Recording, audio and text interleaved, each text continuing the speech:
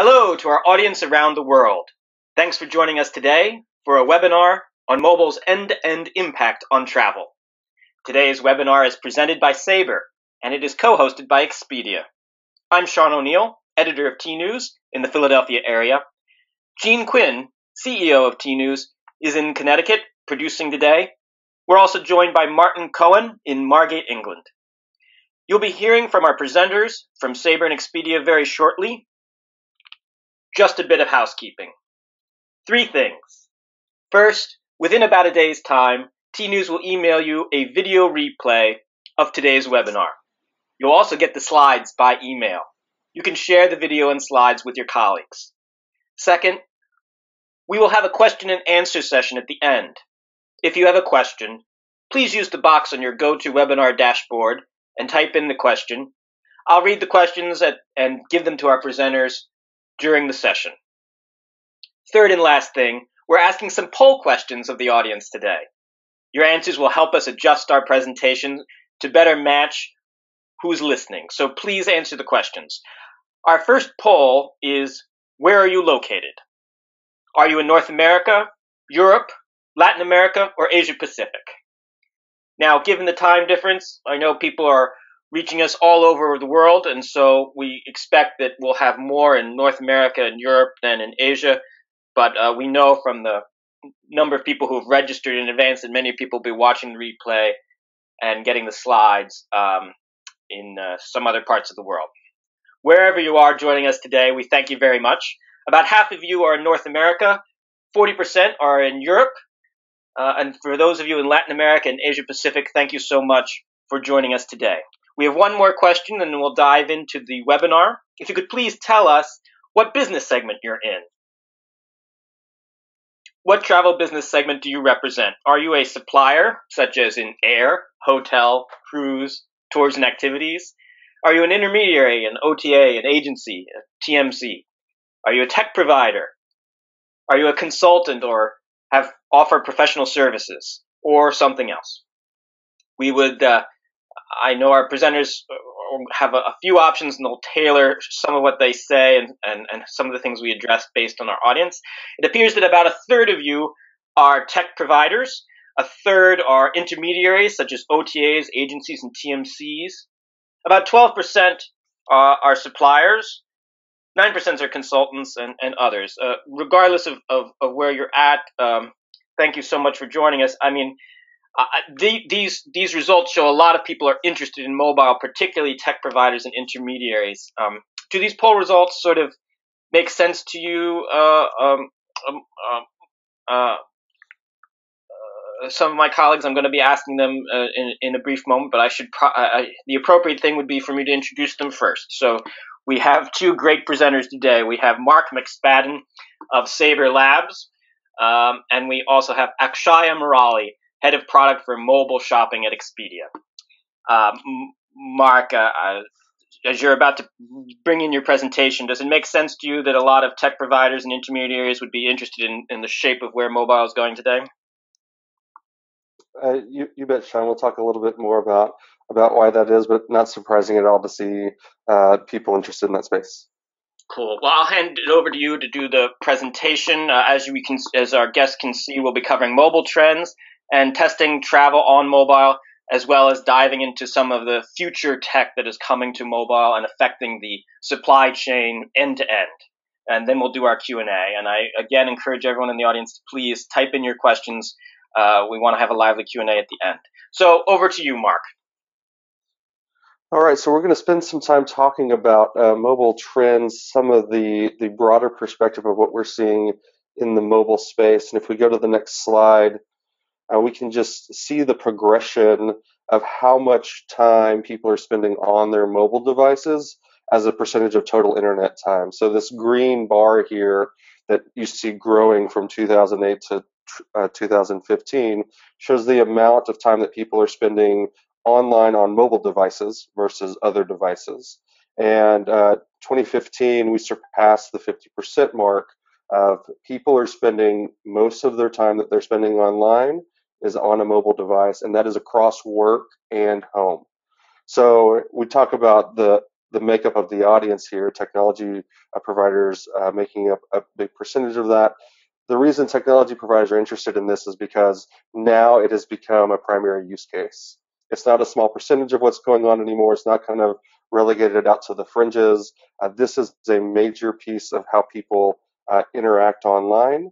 And so mobile is consuming our time and our use cases. The stat here, this is from KPCB Mary Meeker's Internet Trends Report. Over 3 hours a day per user spent on a mobile device. So that's a lot of time and a lot of functionality, a lot of jobs that we're calling on the mobile device to do. So one of those jobs, if we move on to the next slide, is opening email. This used to be something that only happened on your desktop or your laptop. And in 2015, some reports saying that over 50% of email opens are happening on a smartphone, over 32% on the desktop or 16% on the tablet. This just highlights the fact that the mobile device is not just a browsing entertainment device. It's not just for YouTube. It's not just for music. It's for getting things done, for researching. It's for creating content. It's for consuming all different types of content. And we see that by the number of emails that are opened on those devices. So if we go to the next slide, how does travel booking stack up against those stats? And honestly lags a little bit behind, but still is on the rise and makes up now an interesting percentage. This report shows 25% of the online travel revenue coming from transactions happening on mobile devices. I've seen studies that show a little higher than that, 30. I've seen some bold predictions up to 50. I haven't seen as much statistical support for it yet. But this is where this trend is heading, is that people are using their mobile devices for all kinds of tasks, and one of those is researching and booking travel. If we go to the next slide, though, we're going to go into a poll question because mobility is about more than just a mobile smartphone. And so I'm going to kick it to Sean to ask a question of a poll on wearable devices. Thanks, Mark. Yes, I'll handle that now. We hope everyone please vote in this poll that you're going to see on your screen. Are you using wearables? Yes or no? And while we're waiting for the results, Mark, when you've quoted these statistics about mobile, we have a question from Bill, one of our attendees. Are the statistics including tablets as well as smartphones, as well as wearables, those statistics you were just using? I know you had fine print on them, but for people who couldn't see the fine print. Right. The original one, the first one on mobile usage, does include tablets. The email one split out a tablet separately. I'm not sure on the third one on the revenue. I'll have to go look back. But tablet makes up a fairly small percentage of these things still. Okay, that's helpful as a broad brush, and we'll be sending the slides out to everyone afterwards so they can look at the fine print. Thanks everyone for voting. 2/3 of you are saying you're not using wearables, but a third are. Given the kind of audience who's listening to this type of webinar, are those results sort of in line with what you'd expect, Mark? They are in line. If you think back to for technology providers, the technology adoption curve, where you have 3% of people that are innovators, 12 or so percent of people that are early adopters, and then a bigger percent that's early majority. I think that's where we're getting up that adoption curve. Not quite past the 50% tipping point, but we're definitely into the main meat of that adoption curve. And so as we look at wearables and how they impact travel, smartwatches, I think, are becoming a really interesting play here. For one is that they're being adopted, and at a rate that's a little bit surprising to a lot of people. The first year the Apple Watch was in production, they sold more Apple Watches than when they released the iPhone.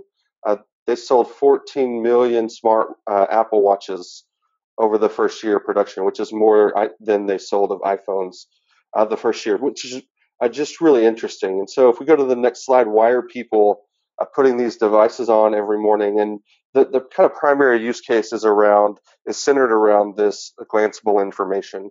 This idea that while you're traveling, while you're on the go, it's really helpful to have things like delays and gate changes show up on your wrist so that you don't have to pull your phone out of your pocket to see where your gate is or that you've been delayed. A TripCase, a product from Sabre's, was one of the early launch partners on Apple Watch, is across many of these devices, and it's a use case that we see playing out very prevalent in that space.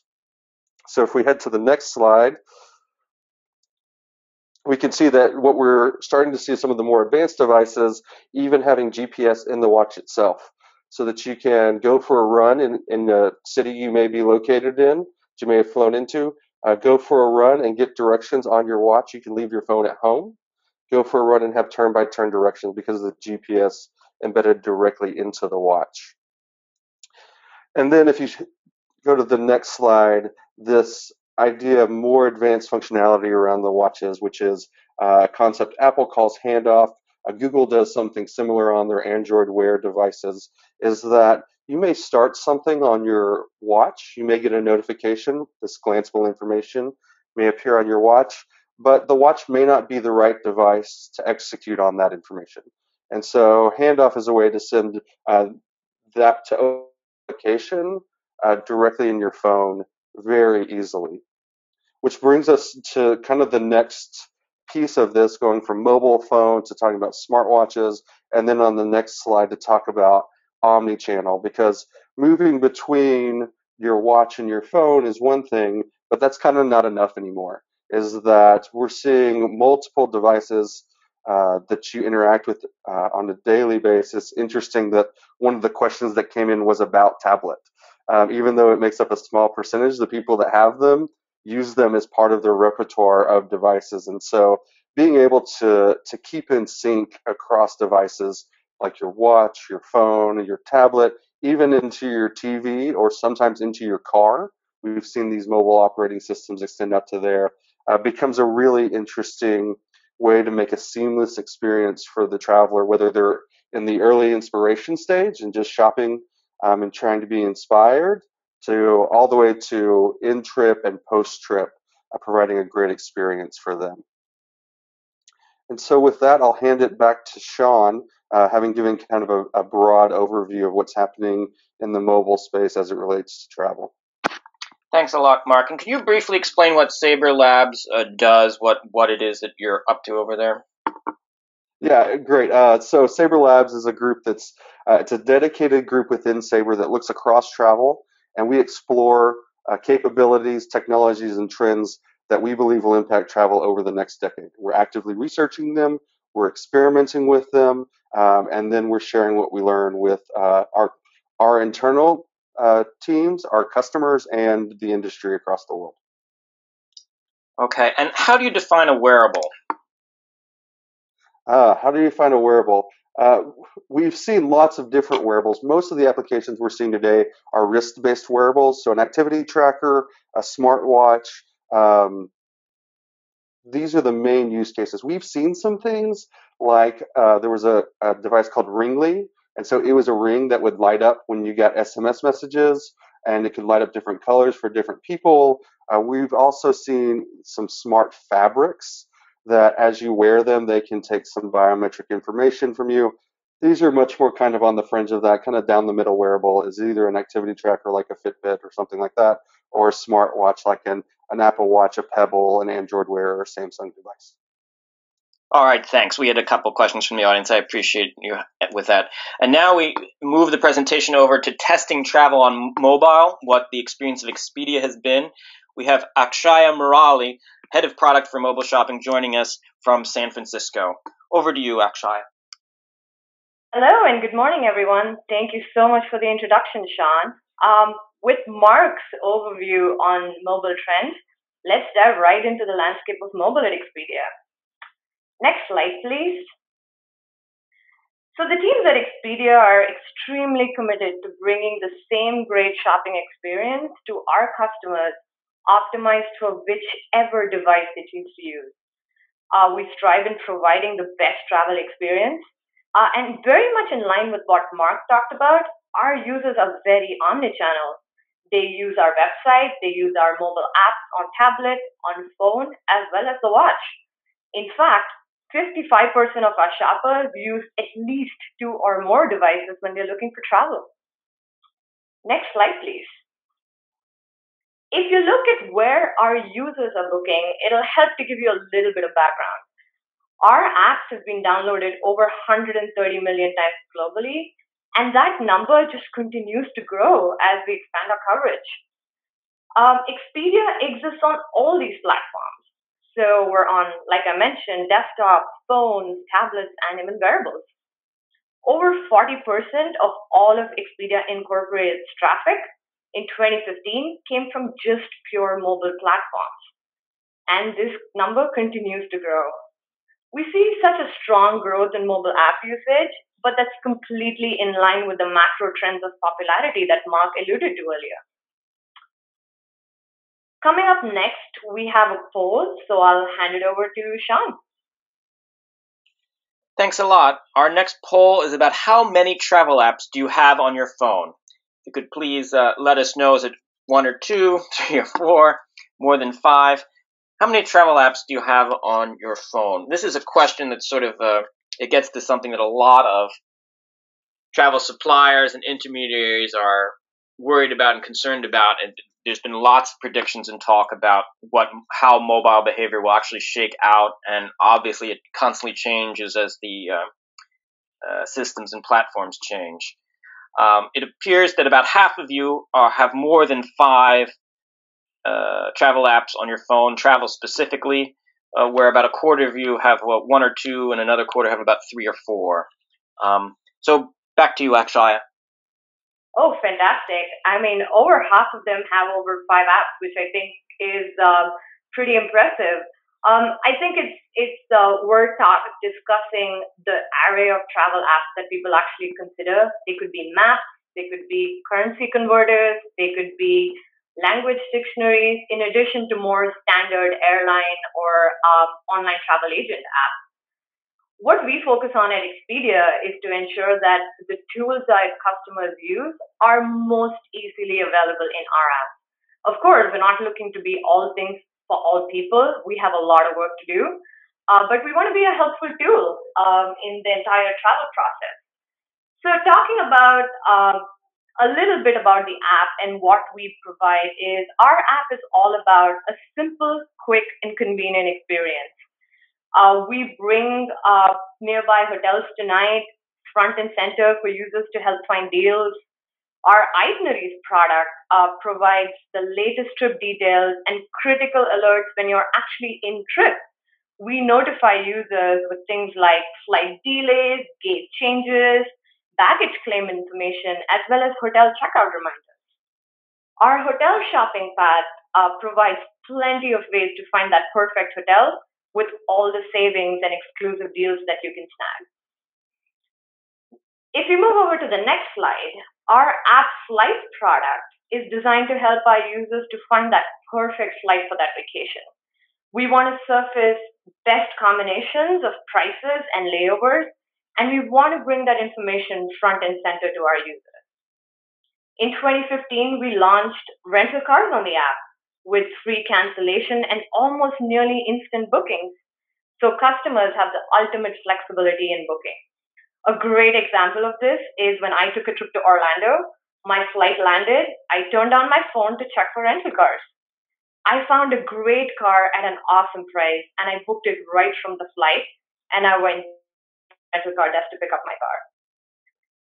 Activities are a huge opportunity in the app today.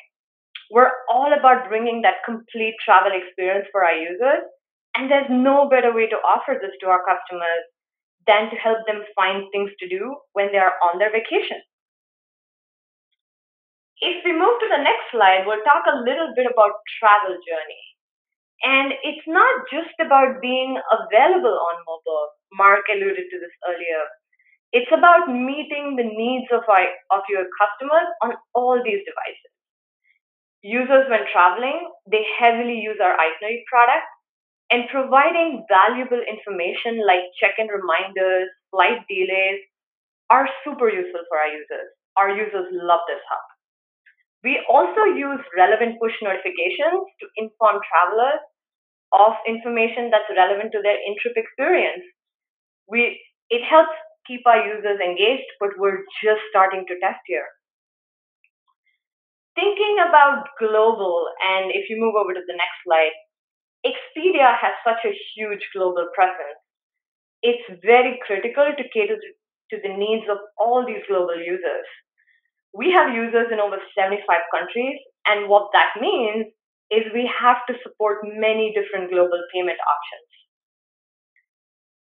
Talking specifically about mobile payments on the next slide, in addition to just supporting global payment types, mobile scenarios open up a unique, effective way of payments for us. A big initiative we launched earlier this year was Apple Pay. And Apple Pay provides us that frictionless booking experience that our app has yet to see. I clocked a test booking about 30 seconds all the way from home page to booking confirmation. It was literally that simple. Leveraging the security, leveraging simplicity, and the convenience of Apple Pay is something that we love and we hope our customers will too. This is now live in the US, but we will expand to other countries over the course of this year.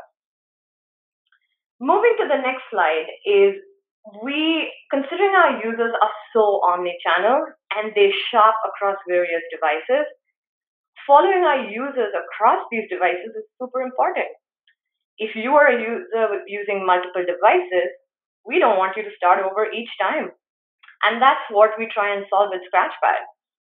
We capture content for you across platforms and we make it readily available for you to consume, just so you can pick up exactly where you left off. Talking about test and learn at Expedia, which is on the next slide, it's interesting to decide how we do and how we know what the right thing to build is. And well, we don't have to guess. Our users tell us. In fact, test and learn is the primary way Expedia operates. We are interested in user trends, new technologies. We come up with a hypothesis, we apply it, we analyze the results, and then we move forward from there. In fact, over the past 5 years, our test velocity is about 30x times.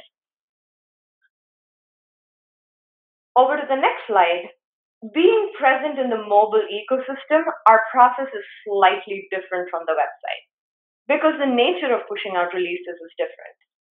We work with our device manufacturers, we work with our partners to review code, and then we ship it out. So testing effectively operates a little more slowly. But as mobile becomes more and more prevalent, so have the testing capabilities. It's been super interesting to see the advancements in this space. With that, I will wrap it up and over to you, Mark, to look at the future. All right. I love being able to kind of start talking broadly about some of these trends and then see how a leader in our space has been able to implement them and how they actually play out when they hit the ground. So taking where we are right now in this space and rolling forward a little bit, as I mentioned earlier with Sean, the team that I run, our job is to look into the future of these trends and these technologies to see what the future might hold for them. And so if we go to the next slide, we're going to be looking at the way that we can extend mobile out to the future, the way that wearables and smartwatches extend out to the future, and then what the future of omni-channel might be like. And the first, we start back with the mobile device, a big emphasis we're seeing on voice. On the Android platform, 1 in 5 searches is happening via voice. Just this week, Google announced, while it's not a mobile device, they have an in-home device they're rolling out to compete with the Amazon Echo that just responds to your voice. This idea of talking to your devices is becoming more and more prevalent, and it's interesting because generationally it's happening on kind of both ends of the spectrum, as we see very experienced travelers that have been traveling a long time like the idea of not having to type on the small keyboards. And then we see a younger generation, which Google did a survey over a year ago now that found over 40% of all teenagers were using voice on a daily basis. So a lot of momentum behind using voice as a way to interact with your phone. I put that on top of the fact that Apple just opened up the Siri platform for you to be able to develop on top of that. I think it's going to be a very interesting space to watch to see how what are the travel use cases that start via voice on your mobile device? Is it inspiration? Is it shopping? Is it booking? Is it asking questions about your destination? What are the things you're going to be asking your phone instead of typing in? We move on and see the way that the mobile device is changing the travel landscape on the next slide is that it's actually being used as a virtual reality device. I would not have projected this 5 years ago at all, but Samsung has really put a lot of work into using the mobile phone as a virtual reality device when paired with their Gear VR headset. And so you have seen Samsung do Super Bowl commercials. I've seen billboards in city centers across the world advertising Samsung VR, and that virtual reality is powered by your mobile device. So the idea that kind of virtual reality could almost always be with you. And in travel, we're seeing virtual reality be used in inspiration. We're starting to see a level of what we're calling product level virtual reality. So United, when they rolled out their new Polaris business class, had a whole virtual reality environment built for it so that you could navigate and experience that space before you book it.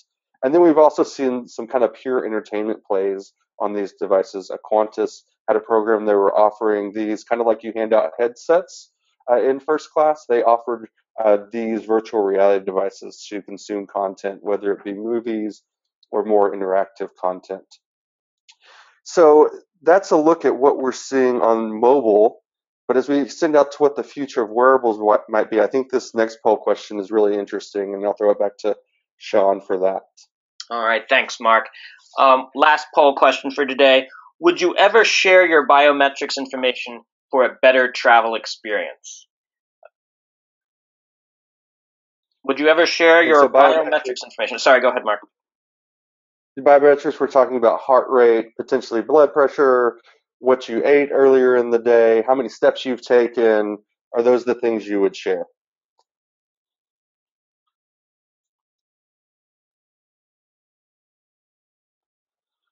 Okay, it appears about half of you. Sorry about that. It appears that maybe half of you say maybe. It depends what's in it for me. 22% say yes, and 32% say no. Now, we have a particular set of very interested travel and tech people who are on this webinar. Do those results sort of make sense for you, Mark? They're actually a little. I might have thought there might have been more no's in this group. It's kind of a polarizing issue, but an interesting results here for sure. Because if we go back to the slide set, as I look forward on the future of smartwatches, I think the amount of biometric information is really interesting. When you think about what a piece of data can do, I look at biometric data as to smartwatches and activity trackers what GPS was to the mobile device. If you think about your mobile device and all your smartphone and all of the apps that exist on it and are better because they know your location, one piece of information, because they know that piece of information, these applications can be significantly better. I think we will find that on biometrics and smartwatches. In fact, right now, I'm using an application that monitors my heart rate while I'm doing presentations. Like that is what the application does. And I'm willing to give up that piece of biometric information because I think it's cool. I think it helps me understand how I present and understand all the things about me. So as we shift that to a travel context, what are the things we could learn from having biometric information? Could you know that a flight had gone kind of bad by biometric information, aggregate information of people throughout the cabins? Could you know that someone had a really restful night, a calm night of sleep, and be able to address them differently than someone in your hotel that maybe had a really rough night or maybe a really exciting night? Some really interesting questions. And this question to would you share this? What we find is people time and time again are willing to share personal information if they get better perceived service out of it. That's what I think you see in the poll result of maybe depending on what's in it for me. And so our in travel is to create better experiences that utilize this information, and I'm excited to see what comes in that space. So as we go on to the next slide and kind of move into talking about what's the future of omnichannel. Omnichannel kind of right now kind of means devices, spreading ourselves across different devices. We're seeing a growing trend though to spreading ourselves against multiple platforms, and those platforms are messaging platforms. So interested that we have a good global representation here on the call, because depending on where you are, you're using one of these messaging apps. This chart here shows global monthly active users, and so WhatsApp has 1 billion monthly active users. This chart's a little bit old, a few months old, and Facebook Messenger has now said they're over 1 billion monthly active users. If you head to East, if you head to Asia, to QQ Mobile and WeChat, these are major players in these regions, and lots of people on these messaging platforms. And so the idea is to meet people on the platform that they're on. That's what omnichannel is all about, is meet your users, meet your travelers where they are. And so how can we step into these messaging platforms and provide service, provide functionality, provide even shopping and inspiration? So if we go on to the next slide, we can talk about one in particular. Facebook Messenger earlier this year announced their platform to allow you to build messaging, what they call bots, on top of the platform, which are kind of an automated back and forth, is that it can understand the language that you use and can respond with relevant posts and responses. And we've seen travel adopt this very quickly, especially on the shopping front.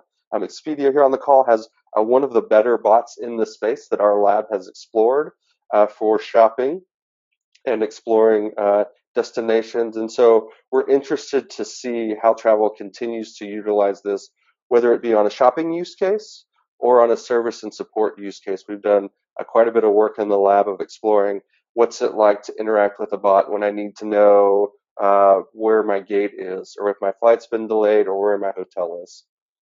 And so those are some of the ways we're looking at mobility and travel. If we go on to the next slide, I really encourage you here on the webinar, if you haven't downloaded the full report, this is just kind of the top layer of some of the things we're thinking about in the space. This report goes into great depth of what many of us in travel are thinking about the mobile ecosystem and how it impacts travel. So definitely download that report to go more in depth on some of the things you've heard here today. Fantastic, Mark. And we have several questions from the audience. We encourage everyone who is listening to type in a question, and we thank everyone who's already submitted some questions. I'm about to bring Martin in to help join the conversation, but before I do, we have one question from the audience from Alex Bainbridge. On the web, suppliers will compete with OTAs directly, as all websites are sort of equally accessible. But on mobile, there's sort of like a smaller screen space. There's a different behavior pattern. Presumably, many users will not want to have 20 supplier apps on their mobile device. Will mobile adjust the OTA/supplier balance?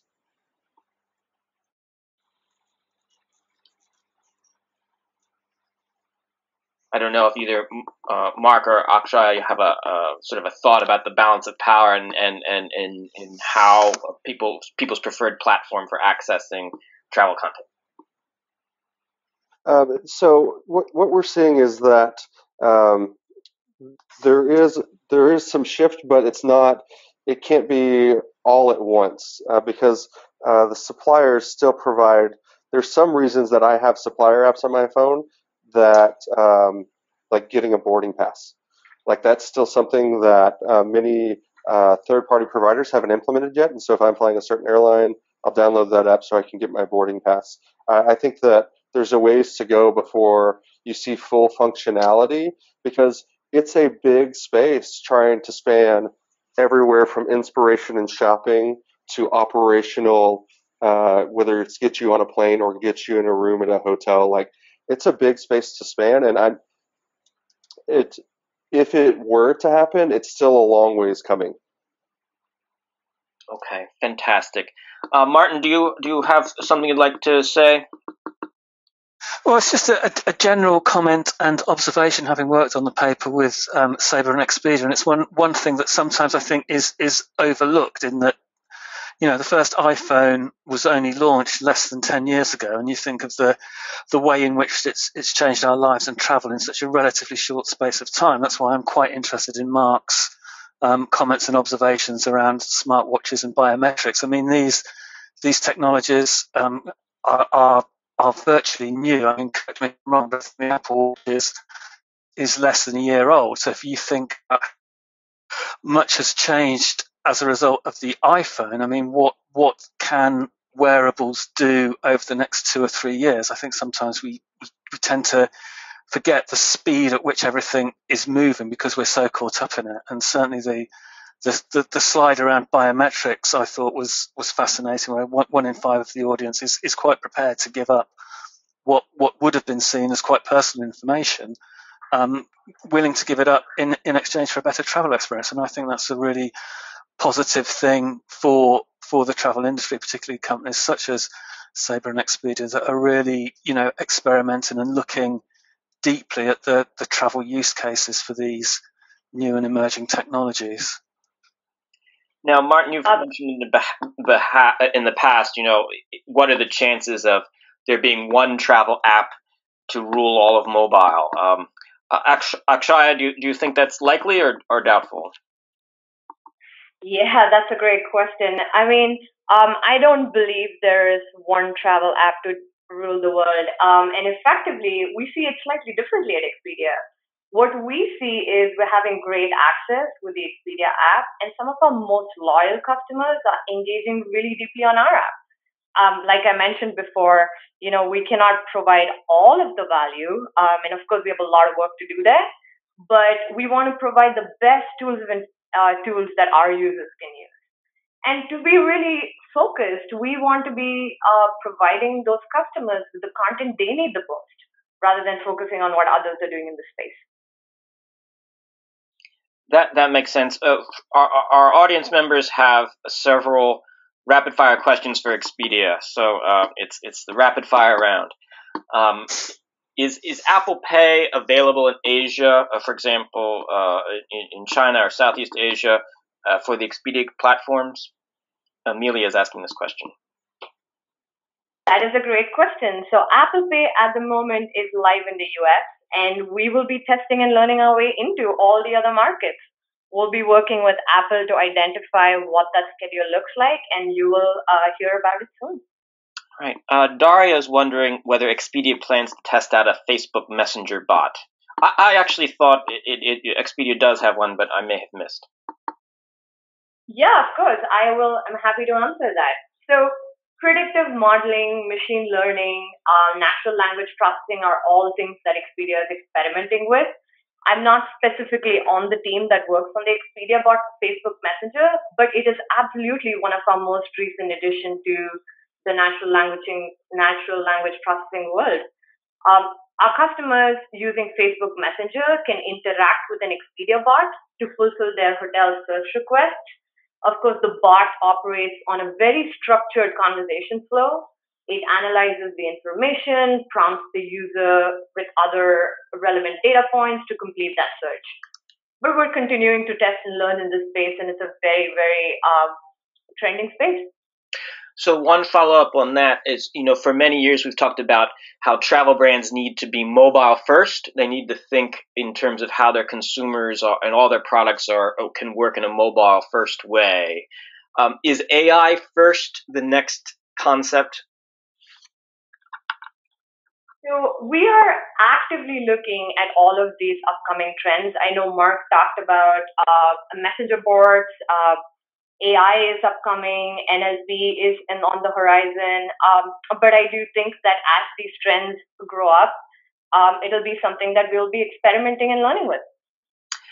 So Noah's wondering a question about Expedia. So when you say frequency is 2 times greater average users in your app, what does that mean? Are you seeing double the purchase frequency as well in conversion?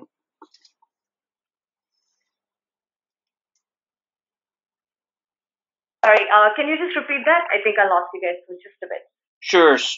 So a question from Noah for Expedia. When you say that frequency is double or greater than 2 times average for users in your app on mobile, what does that mean? Are you seeing double the purchase frequency as well? So we don't share that type of information publicly. But what I can tell you is we're just seeing a longer usage period within our app than any other platform, and I think that's pretty indicative of how the entire ecosystem is shifting towards our users and all users being really comfortable using mobile apps and playing in that ecosystem. And does Expedia develop its mobile apps and desktop solutions on its own, or does it use solutions developed by others? Valentin is asking. So, like I alluded to before, our entire teams are focused at Expedia to bring that experience across all the devices that our users use. So, entire Expedia is committed to do that. Fantastic. Some questions for you, Mark. Is payments an area of explanation for Sabre?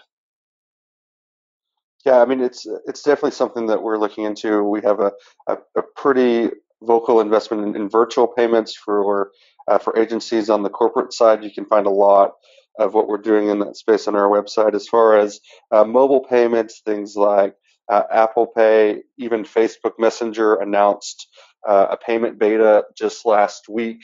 These are things we're exploring in the lab and seeing how we can get them to work in for our customers. The payment piece, especially on mobile, the idea is you need to remove as much friction as possible in that interaction. The idea of having to punch in your 16-digit credit card number and put in your name and your address every time you want to make a transaction on a mobile device is a big barrier.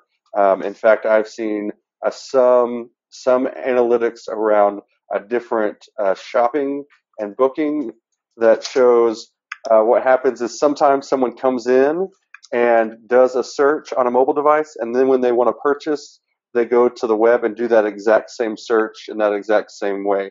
Part of that is the payment piece. We need to be better about making that frictionless. If we look to other parts of the globe, WeChat and their messaging platform, over 50% of businesses that are on the WeChat platform as official accounts are integrated into WeChat Pay. Into their payment system right there. So we see that being a direction things are headed. So you push back a little bit on that. I mean, WeChat takes a commission. Apple Pay takes, effectively a commission, a charge for transactions. Is there anything travel suppliers need to know about those as headwinds, or is it sort of simply that this is going to become a consumer preference and default, and suppliers and intermediaries just need to adjust? Interesting enough, Facebook has been very vocal about their payments play, that they will not take a commission, that they are just interested. They want to be an advertising. They are an advertising platform, a huge one, and they want to understand what people are purchasing, but they don't want to get in the middle of that transaction. So I'd have to check on what Apple Pays is. I think that some of these platforms are more interested in knowing what's being purchased than making money off the purchase itself. Is there a strict limit on how much a client could pay for one transaction on like WeChat or an Apple Pay that sort of prevents big ticket items like travel being an option? Amelia's asking us.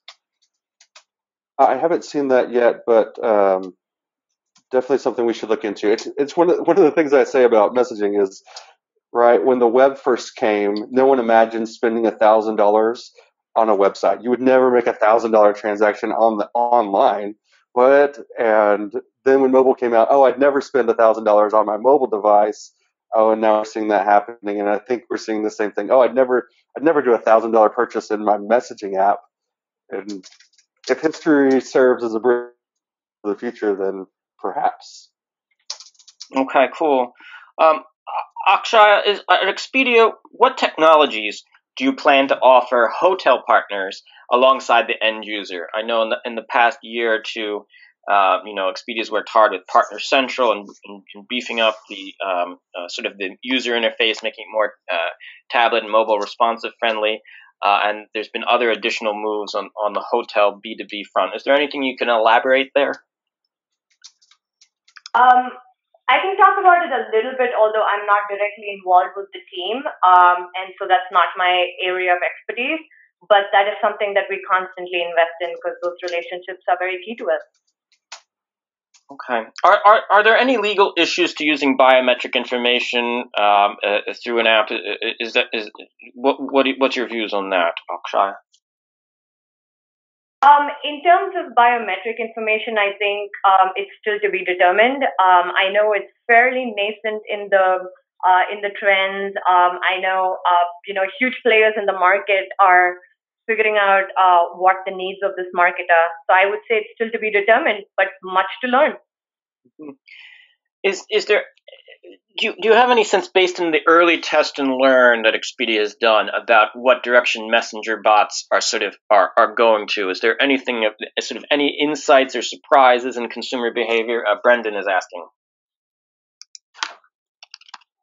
So messenger bots specifically in natural language processing and the way we are having structured conversations, I guess we're still at the stage where we are eager to learn more. I think it's too early to make assumptions and insights into how this will shape up to be.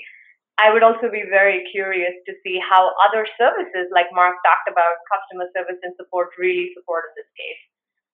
Based on what our customer inputs are in the existing implementations, we're applying to see what and where we can apply these things to various shopping paths. Is there an example of how personalization is somehow something that's been toyed with by Expedia? There's been an experiment that sort of brings more personalization, taking advantage of the mobile experience. So we have a product called Scratchpad that I talked about in the presentation, and what it really does is tries to remember a logged-in user's a journey within our ecosystem. Right? It helps you provide. It remembers what destinations you are, and that's absolutely a first step into personalization for us. Fantastic. I'm going to bring Martin back in a moment, but a couple questions for you, Mark. Theodore is wondering, are there any plans on integrating digital keys into wearables, like for hotel room keys? Have you heard anything on that? Yes, we did see.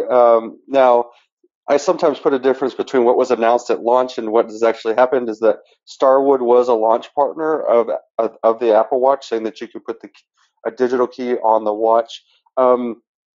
Just to be completely honest, as someone who's worn one of these for over a year now, is that ergonomically, there are some things that the watch is not good for. It's not good for your boarding pass because turning your wrist upside down to put it on a scanner is hard. Like, it's not the way you want to do things. And so hotel keys kind of fall in that space for me of maybe they work, but I've also used like a magic band at Disney, and it's sometimes hard to unlock your room that way. Okay. Martin, is there a comment on something that you'd like to join in on here?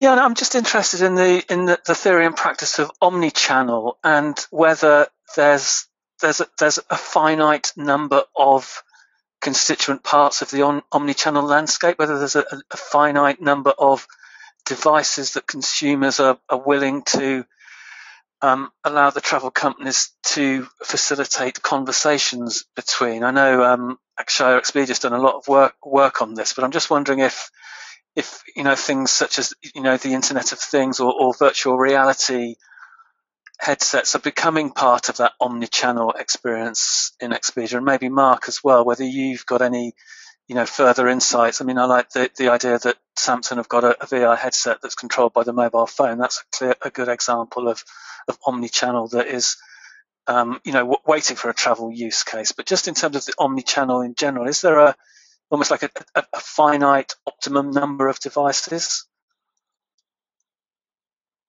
So from my perspective, there may be a number that we settle out of devices that the traveler uses um, as an output from the travel company that they engage with, that they're getting visuals from, that they're hearing from.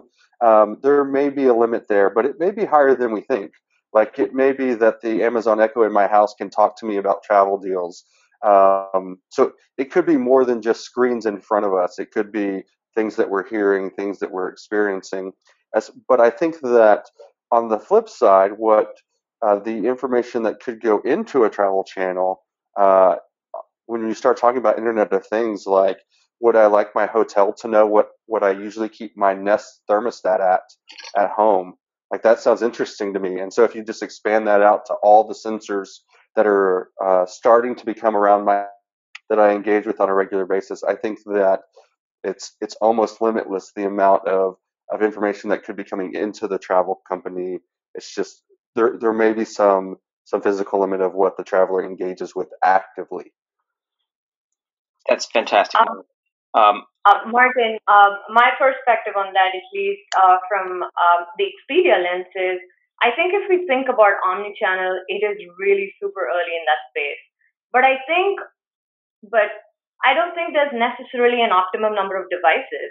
I think it's more critical that you can access the content when, where, and how you want it. For example, if you're in a line at Starbucks, you should be able to pick up your phone and do a hotel search for the weekend.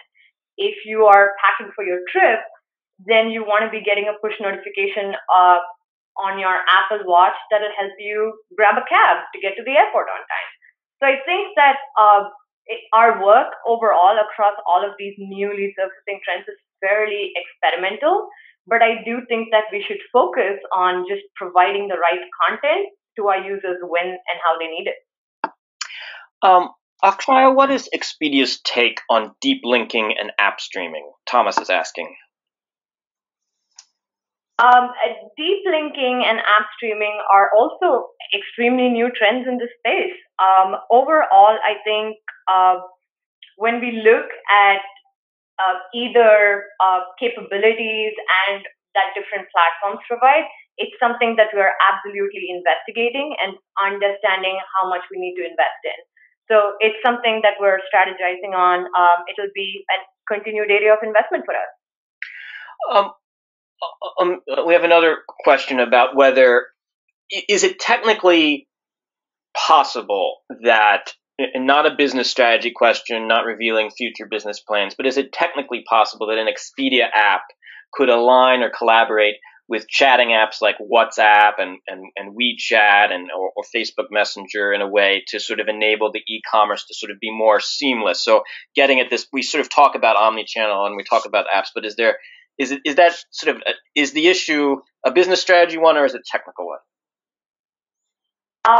Technically, it's absolutely possible. I think the ecosystem completely supports it, moving across these channels and moving across apps and moving across devices. Technology is just making it easier and easier. In terms of strategically, again, our philosophy is to experiment, understand what our users need, and then make those investments there. Okay. Mark, we have an Internet of Things question from Elisa. Can you discuss the impact of airport beacon technology, sort of reaching customers via mobile, assisting them in the airport experience as they walk around the gates, getting push notifications, that sort of thing? Yes. So, we played with these beacons for quite a while now. There is a first use case, which we just call couponing, which is just watching people as they walk around and sending them offers. That's kind of interesting and may change a little bit of travel behavior. The idea we have is, can you make someone, when they come through the security line, turn left and go to your place instead of head right, which is where their gate is? What we're a little more interested in is kind of the operational side of things, is that how can you help a supplier know whether somebody has made it through security or not, and whether they should close the door and board the plane or wait for that VIP because of where they are in the location. How do you start doing traffic flow analysis? Things that used to take lots of time and energy to be done kind of manually or via video to see how people move through an airport, but be able to do that really efficiently. We think about bringing what Google Analytics has done for web traffic analytics. How do you bring that into physical places? I think that's where kind of the more interesting beacon technology lies in airports and scenarios there. Okay. We have some really great questions. We're going to go a couple minutes past the hour just to try to get some of them. We won't be able to get to all of them. Daria is wondering about instant apps, and maybe Akshaya, you have an opinion on this. Instant apps were introduced by Google at the Google I/O conference.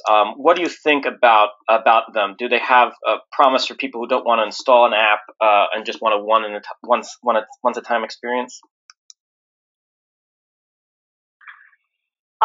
Technically, I absolutely think instant apps can be very valuable to our users. Across the board, they provide some really fantastic capability of being able to have a preview of what the app is all about before committing to downloading it. So I do think that in terms of the technology and in terms of use cases for all the users out there, it's fantastic. Again, in terms of what Expedia will do in this space is, it's an upcoming trend. We'll wait and watch to see what our users want in this space and go from there. Has there been any success, Akshaya, with personalization in the form of push notes? Was there any test and learn experiments that have seen promise or actual products out in the field with Expedia? At this point, we're continuously testing our push notifications. I think if you think about the entire travel journey that the user goes through, the opportunities and the number of scenarios are immense. We've done a bit of testing here, but we want to be really careful about turning users off with push notifications that are not relevant. So because it's a very sensitive space, we take complete care on understanding what type of scenarios we want to look at. So one more question, like on the technical side, in order to provide personalization, Lorena is wondering whether is it possible that companies either the operator can pass along information from the mobile device that the travel brand or the intermediary can use to help personalize, so that there's sort of a static information, kind of like a blockchain kind of personal ID on the person's nationality, their guest profile, their age, or something that can be passed over either to the hotel, the supplier, can be passed over to used by the app in order to customize the experience. What are some sort of, like, in brief, sort of the contours of what's possible? So just to understand, I think just to clarify the question, it's talking about, or the question is around personalization based on what a user needs or a user has seen in the past. I want to make sure that I understand the question correctly. Yes, is there some way to sort of passively use information that's collected on the mobile device and sort of somehow filter through what a supplier or an OTA provides the user through their apps by taking advantage of that information? I'm not summarizing this question as well, but that's what I think Lorena's getting at. Okay, so from what I understand, I think there's opportunity to know what our users want to see in the future. For example, if a user has looked at something that's excited them about, say, a trip to Disneyland, then we want to be sure that we're sending relevant content as long as the user has expressed interest that they would like to see deals on that content, right? So I think there's a lot in terms of opportunity to understand how personalization can better tailor content and provide deals and things in that space. In terms of other types of personalization, I think the more we know about our users, the more contextual we can provide them with deals. So that's where we are. All right. This is painful for me because we have so many good questions, but time is of the essence. What we can do is we can pass along the questions to our presenters so that they can be able to respond and get back to you. I'm going to have two final questions, and then we'll have to wrap up. We will also. There were several questions from the audience about both about Sabre's products, about what Expedia's products, and the interaction between Sabre and Expedia. And for people who have those questions, Mark and Akshaya will be able to sort of answer them. You'll see their contact information on the slides and replay that will be emailed to everyone at the end of this presentation. Everyone will receive an email within 24 hours of what of the slides, the report that Martin has written, and of the webinar replay. Martin, do you have any additional thoughts before we have to go that you'd like to chime in on? Yes and no. I think maybe do some audience questions. I mean, I'm lucky I can get to Mark and Akshaya at any time, but maybe just try some audience questions. Yep, that's fine. My last two, one for you, Mark, is does the travel industry have the right skills to make the most of the mobile opportunity, or sort of a way of flipping this question from Alex? What are skills that you particularly think travel companies should be valuing when it comes to taking advantage of all these mobile options? Because there's so many of them. Yeah, I think number one is keeping the end traveler in mind. The mobile piece lets you know more about them. You can be more in tune to where they are, where in the journey they are. You can reach them on more pieces of the journey than you could previously. And so I think that access to the traveler throughout multiple steps of the journey is the thing that you need to keep coming back to, is how can I improve that experience based on where they are. Are they packing? Are they being inspired? Are they stuck in an airport? How do I serve the traveler best in that point in time? Okay, and Mark had alluded at the end of his session about voice commands, voice travel. We've had a few questions about taking advantage of tools like Amazon Alexa. Does Expedia have any plans to sort of test and address these types of platforms? That's a great question. Yes, it's a great mobile trend. It's something we talked about earlier. Again, I think it's a form of AI and natural language processing. So absolutely, it's an interesting trend, and we will continue to experiment in that space. Fantastic. Well, I'm really grateful to both you and Mark and Martin for taking the time to speak with us. Again, I'm sorry, time is a factor. If you like today's webinar, you'll enjoy our deep dive into the topic on mobile's end-to-end impact on travel. You can download our free report. We will be emailing you a link to the report that Martin wrote within 24 hours. Thank you again for joining us. We hope you have a happy Friday tomorrow, and please have a good day wherever you are.